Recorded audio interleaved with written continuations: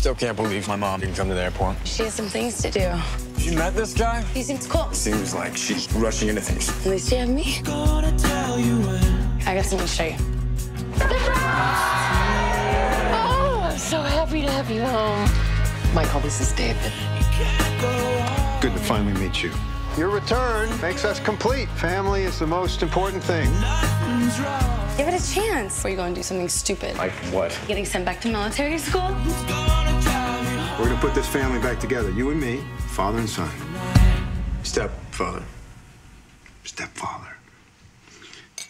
What do you guys think of him? Do you like him? He's nice. Yeah, he takes us to the movies and stuff. Watch it. Your mom says you don't want to see me. No, Dad, I'm not the one who left. You're just a little freaked out that your mom's marrying a stranger. On TV, I saw this woman who drove off a bridge with her 3 kids. Maybe they disappointed her. Mrs. Cutter, how are you? Did you happen to see America's Most Wanted last night? What'd you want?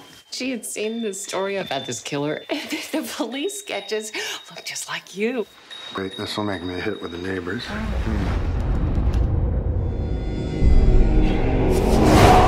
You got a minute, kind of looks like him. It could be anybody.